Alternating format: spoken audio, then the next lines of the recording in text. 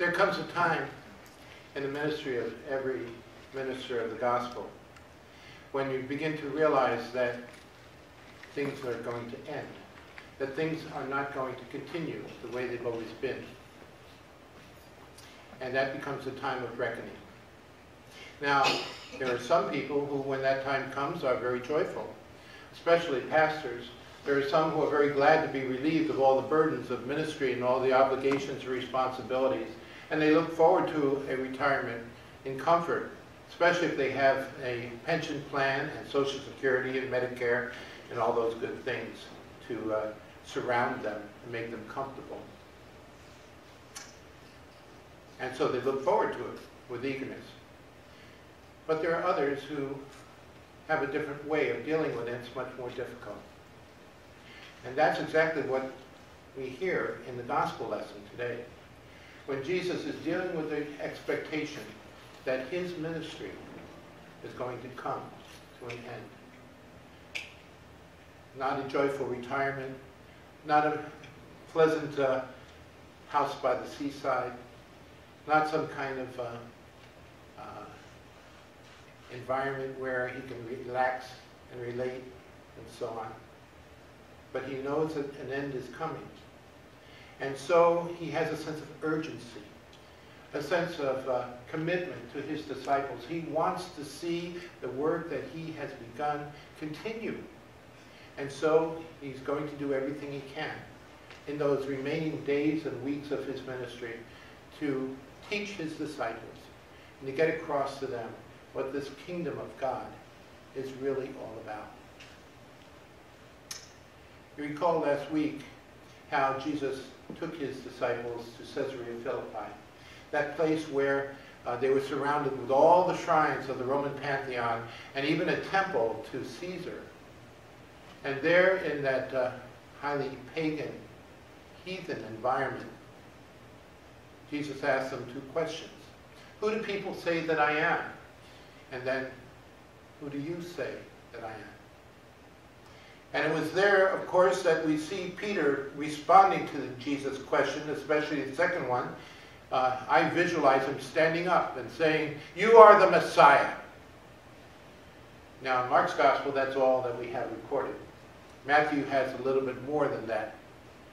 But at the very heart of what Peter is saying to Jesus is, you are the anointed one of God. You are the one that God has sent into the world to liberate Israel from all the oppressors that have taken advantage of this nation. And you're going to restore greatness to Israel. You are the king, the promised one of God. And Jesus immediately tells him to be silent. He did not tell anyone. And he goes on from there to say some very shocking things, where he says to the disciples, look, the Son of Man is going to be rejected by the chief priests, the elders, the scribes, and he's going to be killed. And on the third day he'll rise again. And Peter, of course, reacts to that. He doesn't want to see that sort of thing happen. But Jesus says, no, get behind me, Satan. Don't stand in my way, because I have to finish this journey for which I come into the world. Well, today we see a sequel to that kind of experience that Jesus had at Caesarea Philippi. And again, Jesus begins to teach his disciples. He goes with them from Caesarea Philippi, from the place where on the Mount of Transfiguration he's been transfigured before Peter, James, and John.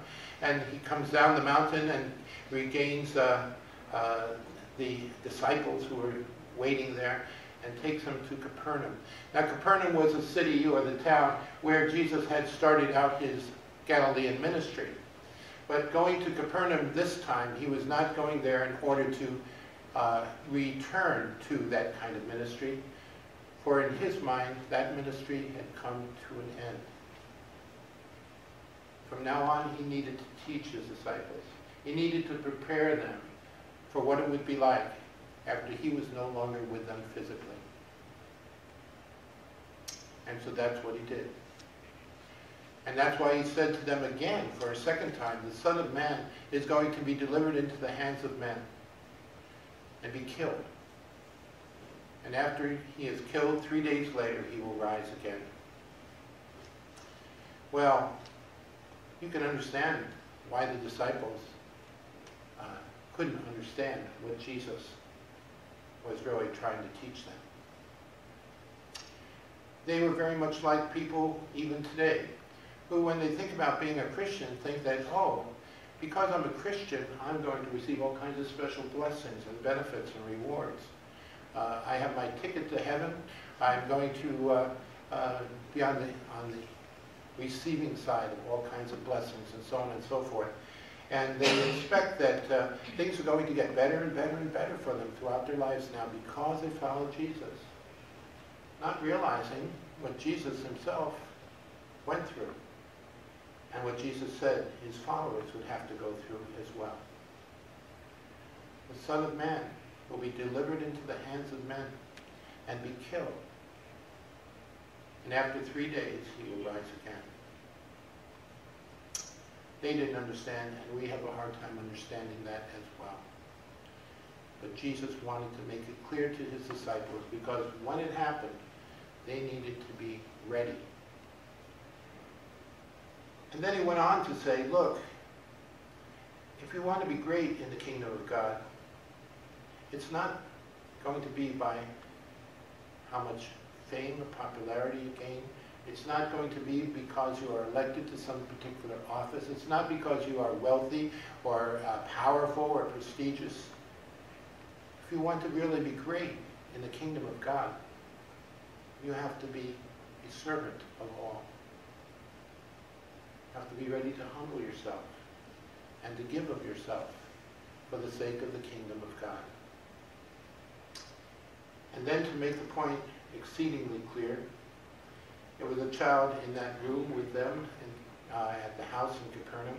And so he brings the child over and he embraces the child.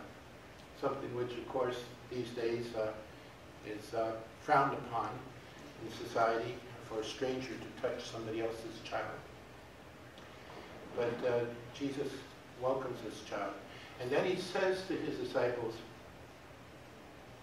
whoever welcomes one of these welcomes me. Jesus is doing something that is revolutionary in nature. We don't recognize it because we live in a culture that places gives a certain amount of attention to children, and glorifies children in many ways. But in Jesus' day, that wasn't the case. In Jesus' day, the mortality rate was very high amongst children. Many did not ever grow to adulthood.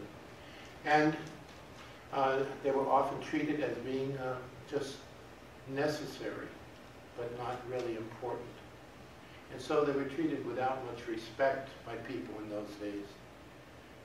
And Jesus says, look, we need to be the kind of people who welcome the least, the lowest, the least powerful, the weakest, the neediest, the ones in our society who are in most need of love, compassion, and care. Whoever welcomes one of the least of these welcomes me, Jesus said. And if you welcome me, you're welcoming the one who sent me. Think about that for a moment.